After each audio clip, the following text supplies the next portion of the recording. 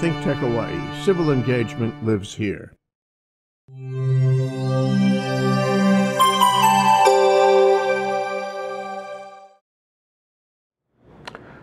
Aloha. My name is Mark Shklov, and I am the host of ThinkTech Hawaii's Law Across the Sea program.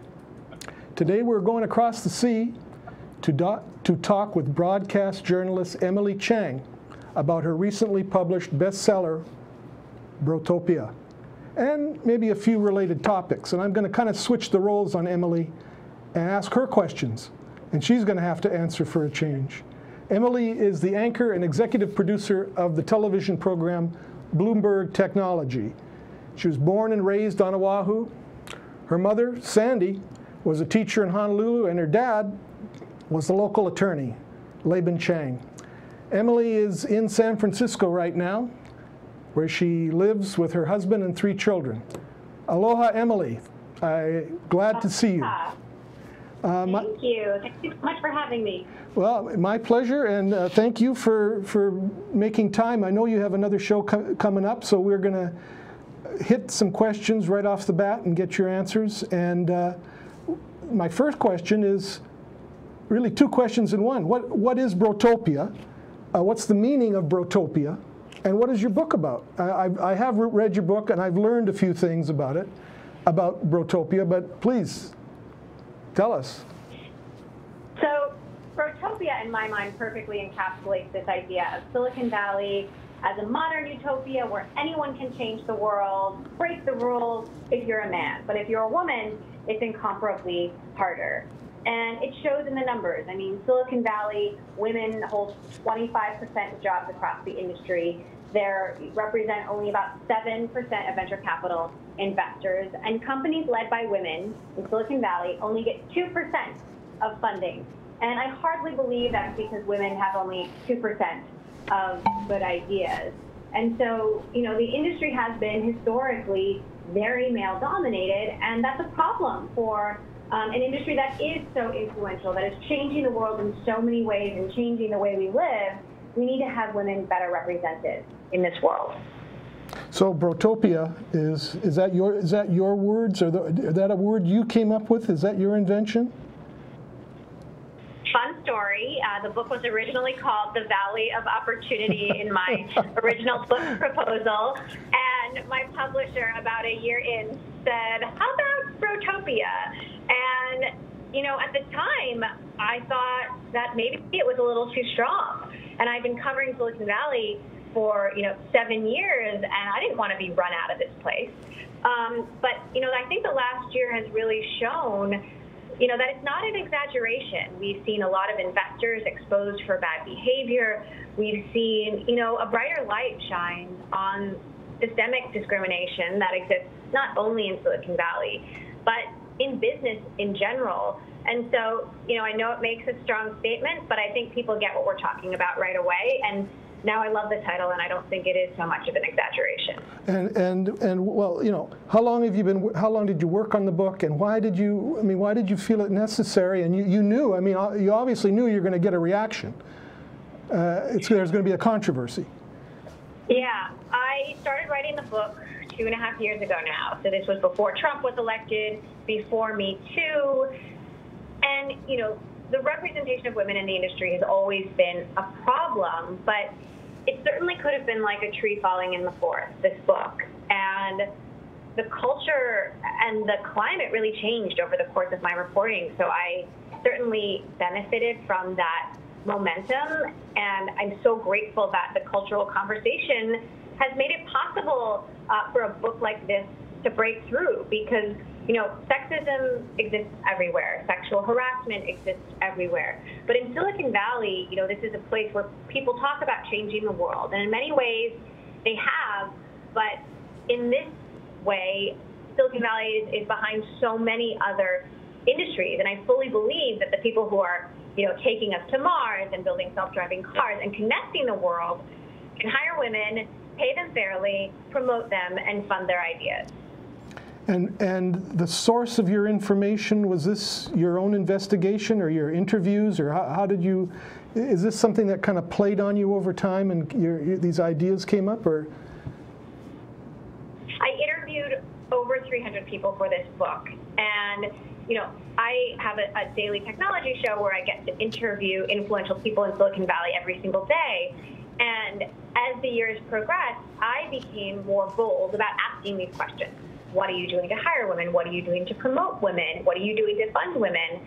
And sometimes the answers surprised me. In fact, there's one investor I quote in the book who said, well, we're looking for more women to hire, but we're not prepared to lower our standards. And to me, that really shined a light on what the problem really is. There are a lot of people, a lot of companies out there that think they have to lower their standards to hire women that aren't looking hard enough.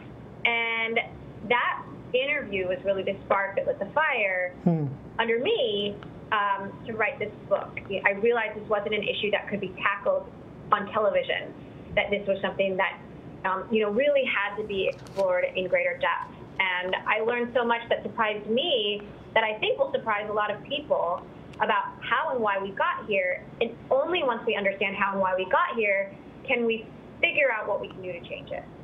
Okay, and the subtitle of your book is "Breaking Up the Boys Club of Silicon Valley," and I have a question. You see billions of dollars, at least to us who look at Silicon Valley and the tech industry, billions of dollars come in. What do you need to break it up for? What's the answer to that? I mean, is it broken? It's so easy to say, why is there a problem? Because look at all of the great things Silicon Valley has created. Look at Facebook, look at Apple, look at Google. But I like to think about, the women who never got a chance to start the next Facebook or the next Google or the next Apple, and how different the world might be. I interviewed Evan Williams, who's the co-founder of Twitter, and he told me that he thinks if there had been more women on the early Twitter team, that maybe online harassment and trolling wouldn't be such a problem.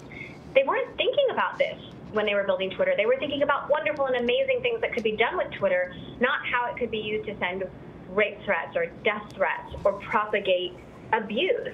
And so I wonder if the internet would be a friendlier place if women had had a seat at the table 30 years ago, if porn would be so ubiquitous, if video games would be so violent, if maybe we'd have better parental controls on things like YouTube. There's no way to definitively answer that question, but we shouldn't have to wait another 30 years to do so. How have the brothers and the sisters in Silicon Valley, how have they reacted to Brotopia?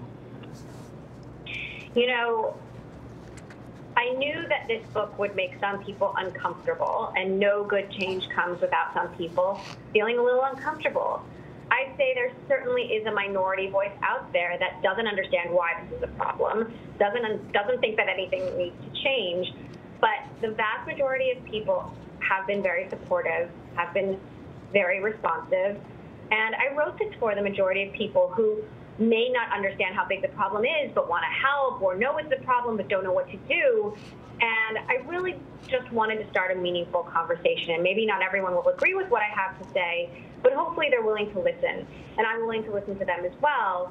And, it is about starting a conversation and having a healthy debate so we can get to a better place. And, I've been very encouraged by companies like Amazon and Microsoft and LinkedIn and Google who have invited me to speak. And they could just as easily say, you wrote a book called Brotopia, no thank you. Right. But in fact, they're actually open to having these conversations, and I think that's really important. I learned a little bit, obviously, that I didn't know. I learned a lot, actually, and a lot of background, and it made me think, and I've talked to some folks about this, about the background of Brotopia and how we got there. I was wondering, do you have some words of advice, how about, I know you have 3 children, you have a family, and you live in San Francisco. What words of advice would you give to the sister who wants to have both a family and a successful career based on what you've learned and what you've written? So first of all, you can do it. And it's a matter of finding your team and finding your allies and finding people who will support you. And in fact, industries like Silicon Valley, the tech industry, needs incredible women, need smart and driven women. And so I do think there's a certain amount of leaning in and speaking up that, you know, all women have to do. But on the other hand, you can't lean in if the door is nailed shut. And so there are a lot of systemic changes that need to happen in the business world. And so if you have a company, if you run a company, change starts from the top. We need CEOs and prominent investors to make building diverse teams a priority. We all need to listen to each other more, men and women. We need to mentor. We need to advocate for others. You know, if you are in a room and you see your colleague being interrupted or being mansplained or whatever splained, or not getting an opportunity that you believe that perhaps they should have, say something about it. We can't always expect the victim to speak up for themselves in that moment. You know, there's a certain amount of advocacy that needs to happen by everyone so that we can lift each other up. And, you know, I think if you're wanting to build a diverse company, this is not just about this being the right thing to do, which I believe it is. This is a smart thing to do. You know, diverse teams build better products, have better results, are more innovative, make more money. There's a business case to be had here. You don't want to miss something because there were no women in the room or no people of color. You don't want to have that blind spot. We all bring different perspectives to the table, no matter where we come from, and those perspectives are really valuable. And that advice would go to the brothers too, right? I mean, that advice I hear you talking about, that applies to everybody, brothers and sisters, as we say here in Hawaii. Right. You know, the reality is that men are in positions of power right now, and they have the opportunity to pass that power. And I think that, you know, men need to go out of their way to find high potential women in their workplace and mentor them. And, you know, we can't be scared because of Me Too. I think we all know where the line is and the lines that shouldn't be crossed. And so, you know, we need to be part of this conversation together, men and women. But, you know, I do think it is incumbent on men at this point to, you know, be, you know, a more active part of this conversation. Be aware, too. I'm so encouraged by the Me Too movement and the women's marches and the women speaking up louder than ever before. We need men to listen. And be aware, I guess. I mean, I think it's easy for... Absolutely. I've just written 300 pages about the problem. We can no longer say we didn't know. Ignorance can only be willful at this point. Okay, we have a few minutes left. I know you have to go to a new show that's coming on very soon. I guess you have to get prepared for that. Do you have any other words that you'd like to say? I mean, I know you attended the Mark Zuckerberg congressional hearings, and you've also spoken very highly of Sheryl Sandberg at Facebook. And is that a good example, or what? Do you have something to say about that? I was inside the hearings in Washington, D.C. as Mark Zuckerberg was testifying before Congress. You know, unfortunately, I think some of the lawmakers didn't ask the toughest questions, and it was a bit of a missed opportunity. And I do think Zuckerberg performed fairly well. But Facebook is in the middle of a firestorm, and they are asking themselves some tough questions, as they should. You know, they have responded. Unfortunately, in some cases, it's a little too late. Cambridge Analytica has already happened. The Russians have already meddled in the election via Facebook's platform. But that's not to say that Facebook isn't now springing into action. And, you know, Mark Zuckerberg and Sheryl Sandberg have an incredible partnership, which is very unique in Silicon Valley because very few women have cracked or shattered the glass ceiling as Sheryl Sandberg has. What's interesting about their partnership is that, you know, Mark made as much space for Sheryl as she made for him, and they really do bring different perspectives and different skill sets to the table. They both have some hard questions to answer right now about how Facebook is going to continue to leverage our personal information for, you know, monetary gain. And I think that, you know, Facebook rightfully has had a bit of a wake-up call, you know, not as a result of any bad intentions, but, you know, as a result of the evolution of technology. And I do think that Facebook is a perfect example of why we need different perspectives of people, men and women, people of color, people from around the world, to be building these companies, because they are so incredibly powerful. And you mentioned I have 3 children. This matters because Silicon Valley is only changing our lives more every day. And facial recognition technology is already, to a certain extent, sexist and racist and doesn't recognize women and people of color as easily as it does white men. And these technologies are only going to become more influential. So, this is an industry that needs change simply because of the power it has over our lives and over the next generation. And as I said earlier, I'm optimistic. I don't think I could have written this book if I didn't have hope. I'm optimistic that the industry will change and will improve, and that the products and services that we all use every day will be better as a result of it. Okay, Emily, I think we have 1 minute left, and I just would like to ask, is there anything about Hawaii that you brought to your business and your understanding and to your work that you'd like to tell us about? A little aloha. I try to have a sense of, genuine curiosity, and I really am genuinely curious about the people and the companies that I bring onto the show. And I think that's so important when you are a reporter and you are telling stories and sharing them with the world. And I'm sure part of that has to do with growing up in such a wonderful and inclusive place.